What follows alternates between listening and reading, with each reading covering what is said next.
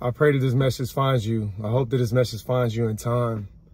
But men, I just want you to know, you don't need to try to be strong all the time. Here's the myth. Here's the toxic belief from a lot of men, and we believe that we cannot cry.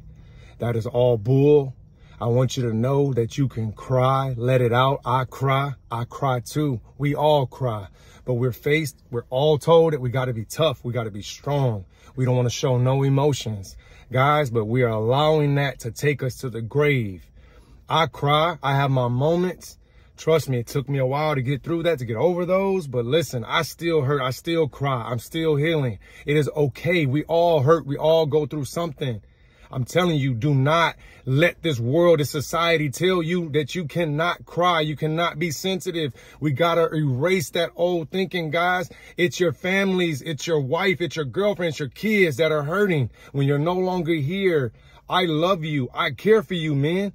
Young men, we got to change the game. We got to change the belief to let them know that it's okay to cry. It's okay to show emotions. You're human. Please, guys, I'm hoping that this message gets to you. You can really feel my energy through this message. I want you to know that I love you. It's okay to cry. Please call me. If you feel like you don't got nobody, you can't talk to your wife, you can't talk to nobody, call me. We can cry together. I'll cry with you. We cry. It's okay. But don't let that stuff stay in you. Let's get it out. It's okay to not be okay, but it's not okay to stay that way. You got more than enough help. I love you. I care for you. Your family loves you. Please choose to stay here another day.